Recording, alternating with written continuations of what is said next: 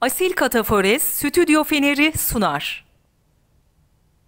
FBİAD TV'den herkese merhabalar. Bugün İrfan 25'te Fenerbahçe İstanbulspor maçını Stüdyo Fener'de sizler için değerlendireceğiz. Dün akşam gerçekten ilginç bir maç oldu. Fenerbahçelilerin şampiyonluk yolunda heveslendiği fakat takımın oynadığı kötü oyun, hakemlerin berbat yönetimi hepsi üst üste geldiğinde 3-3'lük puan kaybıyla Fenerbahçe akşamı tamamladı. Ligde aldığı ağır yarayı, Jorge Jesus'un tercihlerini, Arda Güler'in müthiş oyununu, Alioski'nin oyunun sonlarındaki aksayışını, oyundan iki merkez orta sahanın çıkıp yeni iki merkez orta sahanın girişinin oyuna etkisini burada İrfan 25'te konuşacağız. İrfan abi hoş geldin. Merhabalar, iyi yayınlar. İyi yayınlar. Evet, alalım hemen. Ne diyorsun? ne oldu? Dün ne oldu da Fenerbahçe bu hale geldi? Tabii ilk önce teknik heyetin yanlıştan değerlendireceğiz ama Erhan, burada ilk önce bir hakemden başlayalım. Kesinlikle. Aslında dünkü maçın her ne kadar tamam İstanbulspor Ligi'nin son sırasında yer alan bir ekip olmasa ama onca eksiğine rağmen Fenerbahçe karşısında 3-3'lük beraberliği yakaladı. Burada 2-0 öne geçtikten sonra Fenerbahçe'nin rakibi karşısında 2 gol yemesi tabii kabul edilemez bir durum. Ama şunu da belirtmekte fayda var. Burada hakemin kötü yönetiminde konuşmak gerekiyor. Fenerbahçe'de maçın hakemi Kadir Sağlam, VAR hakemi Halil Umutbeler'di. Türkiye'nin en iyi hakemi sözde. Kararlara isyan var çünkü Fenerbahçe yönetiminde de. Salah'ın 5. dakikada attığı gol ki bütün hakem yorumcular tarafından nizami gol olduğu ifade ediliyor. Daha sonra 22. dakikada da bir penaltı pozisyonu var ve burada da VAR hakemi müdahale etmiyor. VAR hakemin de burada normalde müdahale etmesi gerekiyordu ve kolun açık olmasına rağmen penaltıyı vermiyor. Yani bu maçın daha 22. dakikası Fenerbahçe 2-0 öne geçmiş olacak. Belki oyun gidişatı tamamen... Zaten 24'te Arda attı ama belki de 3 olacaktı. Oyunun gidişatı tamamen değişecek ve Kadir Sağlam'ın da maç içerisinde verdiği veya vermediği kartlar vardı. Oldukça özellikle Ferdi Kadıoğlu'na yapılan bir hareket vardı. Yani orada kırmızı kart verse bile kabul edilebilirdi ama hakem sarı kart bile vermedi pozisyonda. Devam ettirdi. Yani orada tabii hakemin bu kararları biraz da İstanbulspor'u daha da cesaretlendirip rakibin oyunun tabii rakibin üzerine gelmesine neden oldu. Tabii verilen bir penaltı var. Top Ferdi Kadıoğlu'nun ayağından sekip eli arkada olmasına rağmen eline çarpıyor. Orada istem dışı bir hareket var. Yine birçok hakem yorumcusu pozisyonun penaltı olmadığını ve kararın yanlış olduğunu dile getirdi. Şimdi baktığımızda geçen hafta da Fatih Karagümrük bir önceki hafta Fatih Karagümrük maçında Fenerbahçe'de yine AVAR hakemi Kadir Sağlam. Orada da Valencia'nın... Oradaki maça bakıyoruz. Oradaki maçta da Valencia'ya net bir penaltı olmasına rağmen rakibin müdahalesine rağmen penaltı verilmiyor. Arao'nun net golü iptal ediliyor. Şimdi benzer pozisyon, tablo şimdi İstanbulspor maçında da yaşanıyor. Şimdi burada yönetime de gelelim. Yani sen burada Kadir Sağlam atandığı zaman gerekli tepki göstermezsen, ya bununla ilgili herhangi bir açıklama yapmazsan, o zaman da bu hakkın yendiği zaman da buna bir açıklama söz konusu olamıyor. İrfan abi şöyle sana eklemede bulunayım, destekte bulunayım.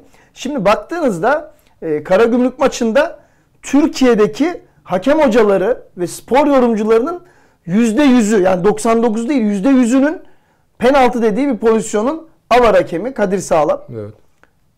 2 hafta sonra ya da 1 hafta sonra 1 mi 2 mi?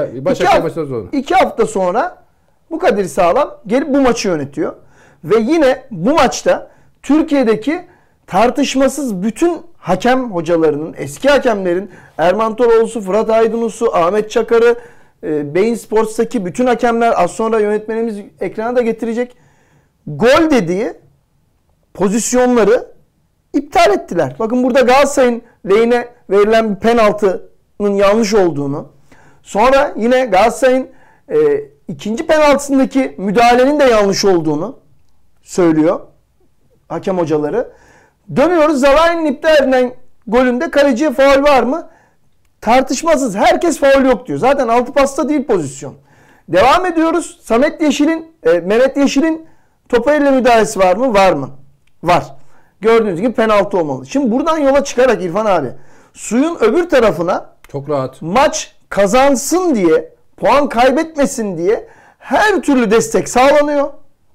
Ama Fenerbahçe stadına geldiğinde, Kadıköy'de olduğunda maçlar, Fenerbahçe puan kaybetsin diye ellerinden geleni artlarına koymuyorlar. Bu isyana da işte ağlamayın, söylemeyin diyorlar. Hayır, bütün Türkiye'nin hakem hocalarının verdiği kararlar ortada. Burada sana işte pası atacağım şimdi. Yönetim nerede? Yani bu Fenerbahçe yönetimi dün İstanbulspor maçı 3-3 bitti diye, İstanbul nispeten zayıf takım diye açıklama yapmıyorsa yanlış yapıyor. Siz Jorge Jesus'u çekin uyarın, topçularınızı uyarın, taraftarınızı uyarın. Ama sizin asli göreviniz iyi bir takım kurmak. Sizin asli göreviniz federasyonun bu yaptığı şeylerle uğraşmak. Sağ dışı olaylara müdahale etmek. Takımın arkasında olduğunu göstermek. Dediğim gibi tepkiler olabilir. Çünkü yani İstanbulspor gibi bir takım 2-0 öne geçip 2-2 beraber 2-2'yi yakalayıp daha sonra 3-3 beraberliğe. Yani 3-2 öne geçiyorsunuz. Tekrar bu skoru koruyamayıp 3-3 sahadan beraberlikle ayrılıyorsunuz. Tamam, burada eleştiriler normal. Taraftan tepkileri normal. Ama şunu da söyleyeyim. Yönetimin burada çıkıp hakem yönetimiyle ilgili bir çift laf etmesi gerekiyordu. Ya bunu daha önce de yaşadık. Yani bakın, Lale Orta TFF Başkanı, MHK Başkanı Lale Orta, biliyorsun Galatasaray Teknik Direktörü Okan Buruk'un Galatasaray Teknik Okan Buruk'un açıklaması sonrası çıktı, açıklama yaptı.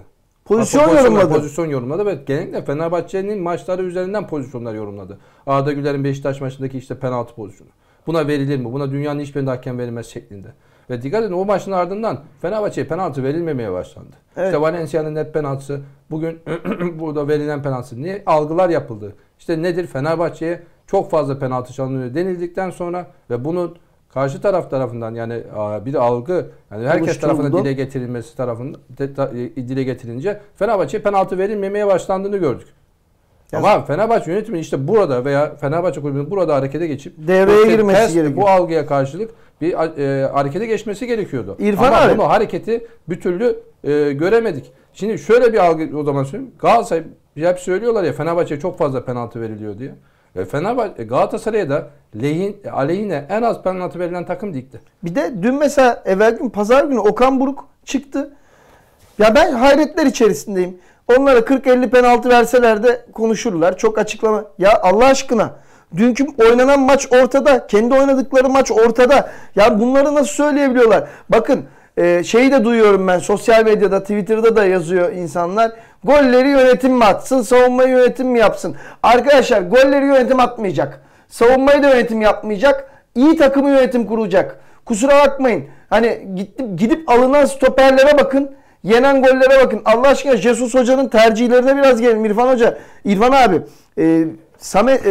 Samet'in oynaması, Gustavo'nun alınması, bir de kenarda duran Serdar var. Serdar bence Türkiye'deki en iyi stoperlerden. Ya Serdar'ın zaten Serdar Aziz'in kesilmesini anlamış değilim ben yani. Bir Giresunspor maçında hata yaptı, bireysel hata.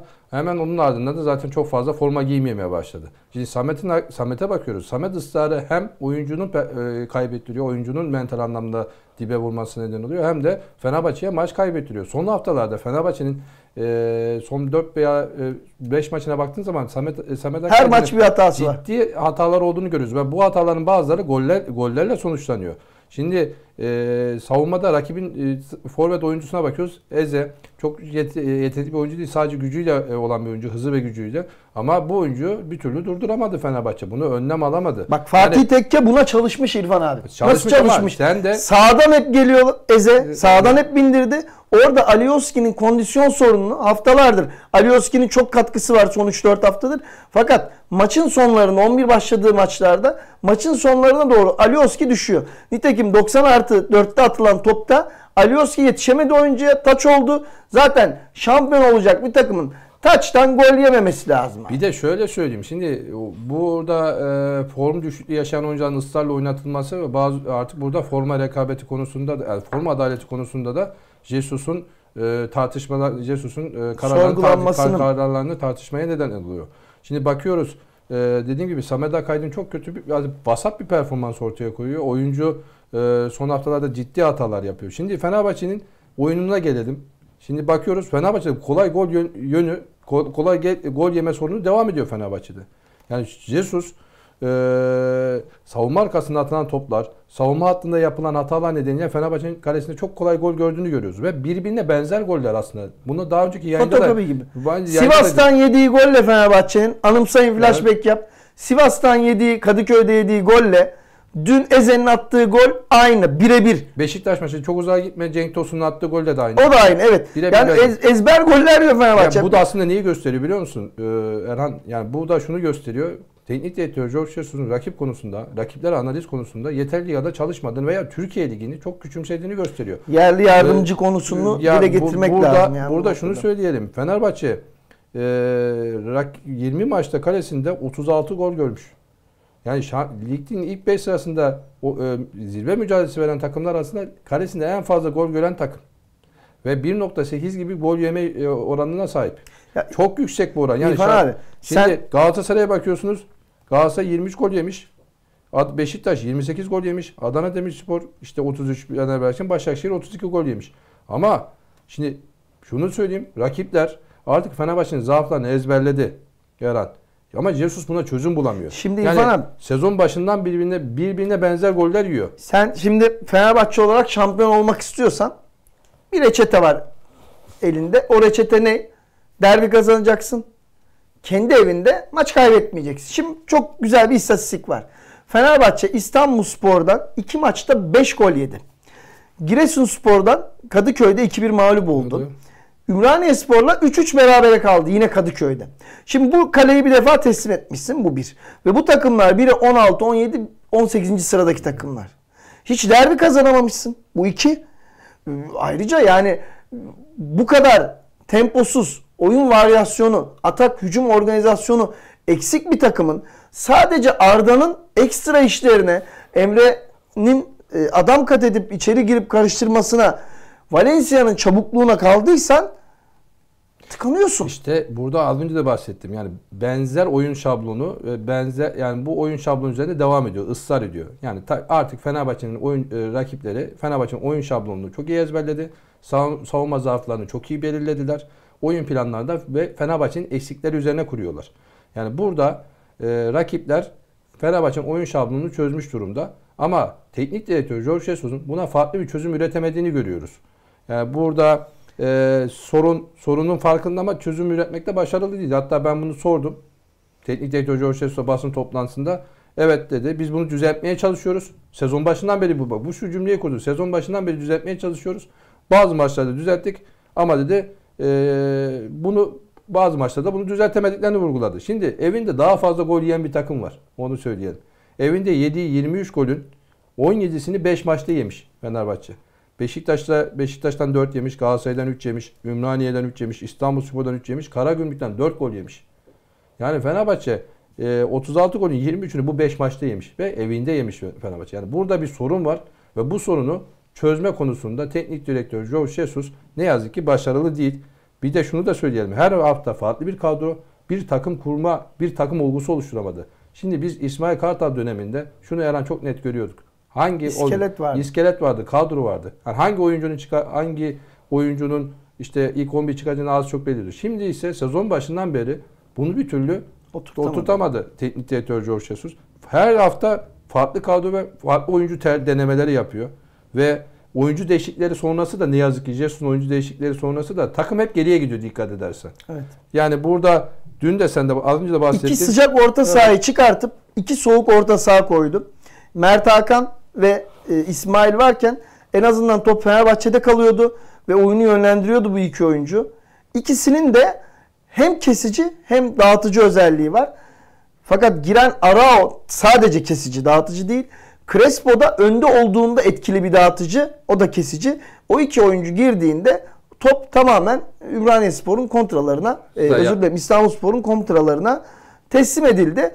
Bence bu dengesizlikte ben şunu da görüyorum. Yani zorlamayla ilişki yürümez arkadaşlar. Jorge Jesus'un dün taraftara yaptığı hareket bence doğru değildi. Taraftar haftalardır yaptığımız çağrıların, bütün Fenerbahçe kamuoyunun yaptığı çağrıların karşılığını verdi. Bir kez istifa, bir kez protesto, bir kez yuhalama olmadı. Ama maalesef takım da buna karşılık vermedi. Ben bir söz söyleyeceğim Jesus için. Yani Gidenler elbet başka bir takım, başka birini bulur. Başka bir takım bulur. Başka bir sevgili bulur. Ama kalanlar da kendini bulur. Ben bu hikayenin artık bu şekilde devam etmemesi gerektiğini düşünüyorum. Ya şöyle söyleyeyim. Aslında orada sorum, yani basın toplantısında da kendisine soracaktım ama daha sonra diğer kısa tutulunca soramadık. Ama şunu söyleyeyim. Jesus son dakikalarda kazanılan her maçın ardından şu ifadeyi kullanıyordu. Taraftar şampiyonluğa inanmıyor diye.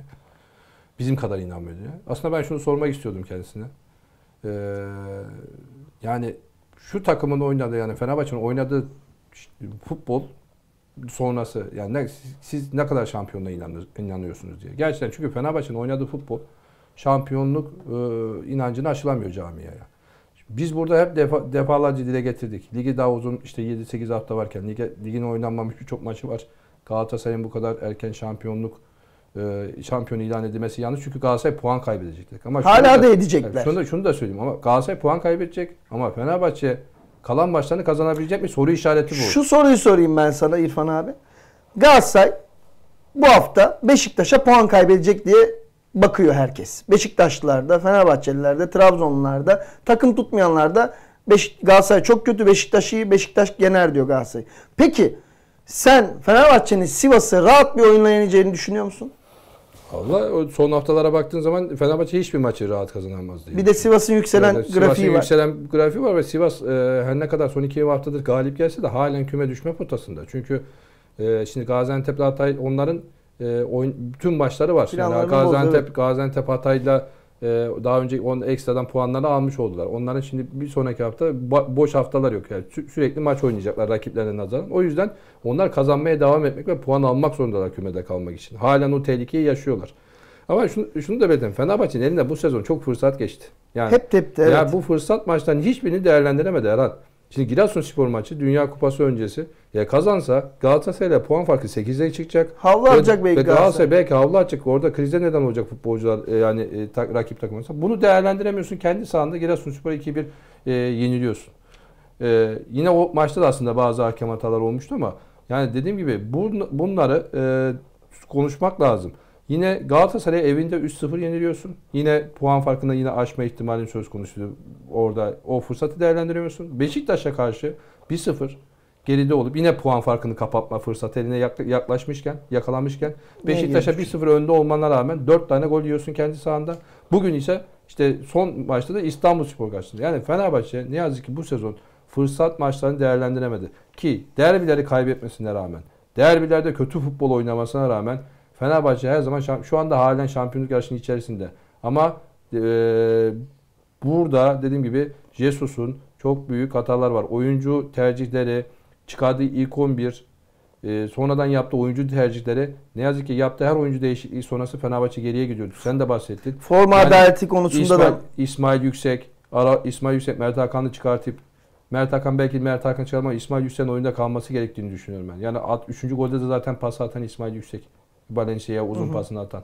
Yine Arao oyuna girdikten sonra kritik hatalar da yaptı. Ve aslında offside'i bozan isim de Arao. Yani evet. Crespo da bozuyor aslında. İkisi birden bozuyor. Crespo daha önde gibi ama Arao daha net bozan isim Arao. Yani orada, yani şimdi baktığın zaman bence İsmail'in kalması lazımdı. Artı madem böyle bir İstanbulspor oyunu geride kabul etmek yerine, yani tamamen defansif anlamda kabul etmek yerine, evet. Yani ileride elinde orada değişiklik yapabilirsin. Şimdi Rossi'ye, şimdi sen de bahsettin, Alioski oyundan düşmüş. Şimdi Alioski'nin yanına bir de savunması zayıf Rossi'yi alıyorsun önüne. Yani şöyle, şimdi Osayi Samuel var elinde. Çek Ferdi'yi sol beke çekebilirsin. Osayi'yi sağ beke çekebilirsin. Osayi'nin hızıyla beraber orada Eze'yi kapatırsın belki. Eze'yi de kapatabilirsin. Ama şimdi bunu tercih etmedi. Yani çok bir sonraki maçta görürsün belki. Yani Osayi Samuel ilk 11 başlayabilir. Yani burada işte tercih konusunda hocanın tek yanlışlarını çok net bir şekilde görüyoruz.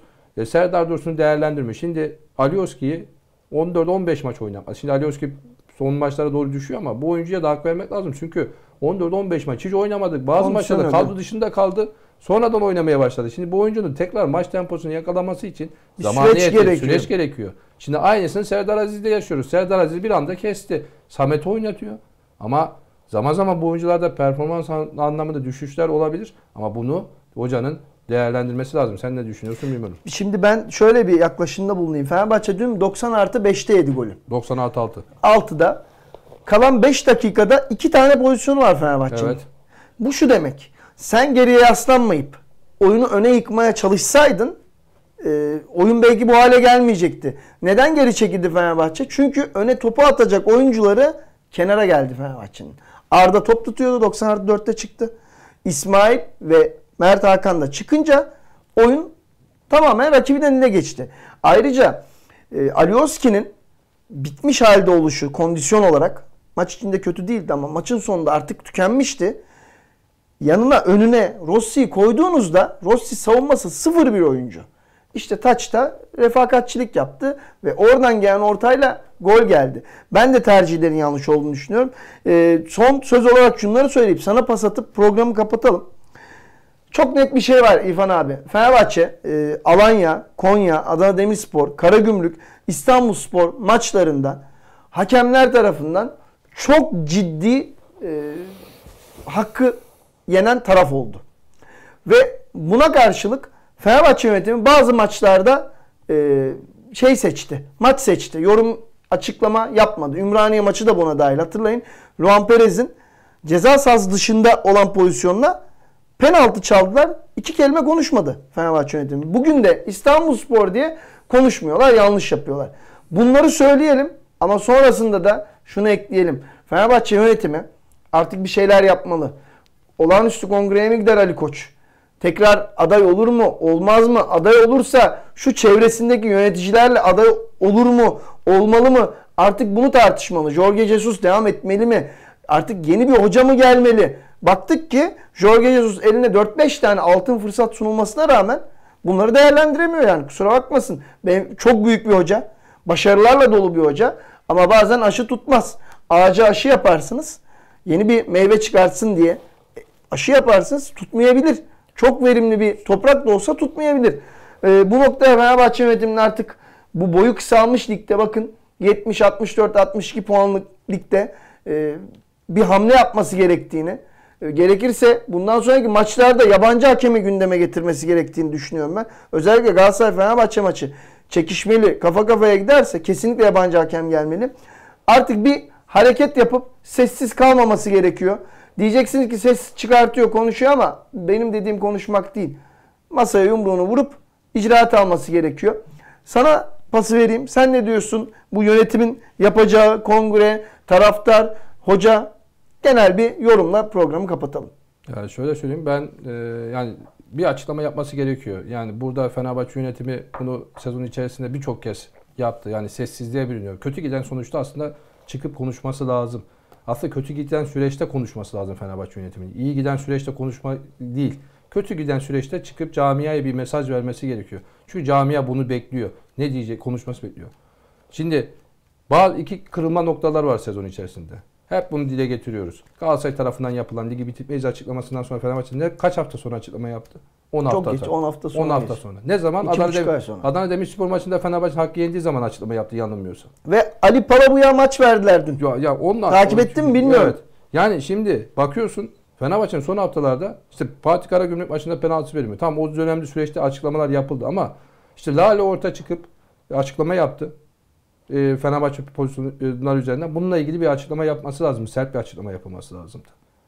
Artı MHK bu maç öncesi bir gün önce bazı hakemlerin VAR kayıtlarının dinlendiğini ve bazı hakemlerin VAR hakemlerinin ve bazı hakemin dinlendirileceği yönünde açıklama yaptı. Ve bu Fenerbahçe maçı öncesi yapılan bir açıklamaydı. Buna yönelik bir açıklama yaptı Fenerbahçe. Ama bence daha bu konuyla ilgili daha sert, daha gündeme verilecek bir açıklama olmalıydı bu. Ama dediğim gibi bu sezon özelinde Fenerbahçe birçok konuda sessiz kaldı. Tabii yönetim diyor bizim daha farklı bir anlayışımız var diye ama bu farklı anlayışın Türkiye'de yürümediğini görüyoruz. Türkiye'de ne kadar sesi gür çıkan o kadar haklı oluyor. Ne yazık ki böyle. Ama bu oyunu kuralına göre oynaması gerekiyor Fenerbahçe'nin. Şunu da söyleyeyim. Arda Güler'e de son bir parantez olarak ekleyeyim. Yani gerçekten harika bir çocuk. Bence kötü geçen, belki sezon daha bitmedi ama kötü geçen sezonun Fenerbahçe'nin geleceğine umutlu bakmasını, camianın geleceğe umutla bakmasını sağlayan bir isim Arda Güler. Dün sahada liderlik gösterdi, onu da söyleyeyim. Genç yaşına rağmen 18 yaşındaki bir çocuk, şu anda lise çağlarındaki bir çocuk sahada lider gibi davrandı. Taraftarların Jesus el kolu hareketler yapınca hemen gitti, Jesus'u sakinleştirdi. Dünya yıldızı ya. Koluna girip onu odasına götürdü ve taraftarlara protesto etmeyin işareti yaptı. Yani bu aslında onun içinde o genç yaşına rağmen liderlik liderlik vasfını çok net bir şekilde gösteriyor. Sadece oyunu kurma, atağın yönü değiştirme, pas kalitesi, çalım becerisi, savunma yardımı birçok noktada bence maçın içerisindeydi Arda Güler. Ve aslında Fenerbahçe'nin kötü giden sezonda dediğim gibi sezona umut bağladı ve sevindiği bir şey. Bir tek taraftara o protesto içerisinde protesto etmeyin diyebilecek tek oyuncuydu Fenerbahçe içerisinde. İrfan abi, İsmail, Arda, Emre ve Ferdi. Böyle altın bir Türk jenerasyonu yakalamış Fenerbahçe'nin. Artık Sayın Ali Koç ve yönetimi devam ederlerse, gelecekse başka yönetimler, kalacaksa Ali Koç yeniden güven oylamasına gidebilir. Fark etmez ne olursa olsun. Artık bu oyunculara kaliteli yabancılar. Evet, çok net. Gerekli. Yani iyi bir kaleci. İyi bir golcü. Valencia golcü değil. Valencia kenar oyuncusu. Valencia ikinci golcü. Evet. İkinci golcü. Valencia kenar oyuncusu. Yani bu hamleleri yapıp Ali Koç devam edecekse devam etmeli.